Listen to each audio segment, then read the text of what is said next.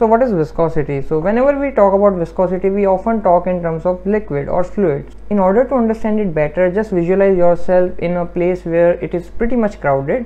So there you would be facing a lot of frictions and you will have a hard time going ahead, moving forward. As compared to that, if you are in a place which is quite spacious and less crowded, so you will be moving ahead very smoothly. So assume yourself a molecule and a lot of other people surrounding you might be some other molecules.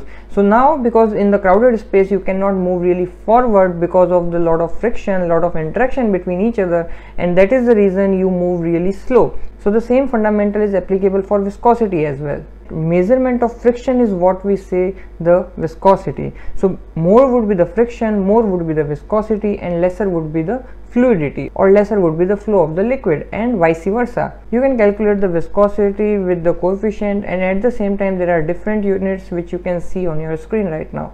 Viscosity is dependent on the temperature, but what has been seen in the case of liquid, that if you increase the temperature, viscosity decreases. That means it becomes more fluid. But in the case of gases, when you increase the temperature, the basically viscosity increases. So basically fluidity decreases. And the reason is because in liquid there are already intermolecular interactions. When you increase the temperature, so basically those intermolecular interactions break away and eventually it helps in the fluidity. But on the other hand, there is apparently no strong intermolecular interactions as compared to liquid, and when you heat it up, so basically they have more collision with each other, and that is why it has less fluidity or more viscosity. Viscosity is important in many daily life applications, right from lubrications in vehicle to cooking to medicine. But one interesting example I would like to cite here is the viscosity of the blood. So if the viscosity of blood is beyond what it should be normally, basically it will try to clot internally, and if it is lesser than what it should be, eventually the blood will be flowing once you are wounded, and eventually it can lead to the death.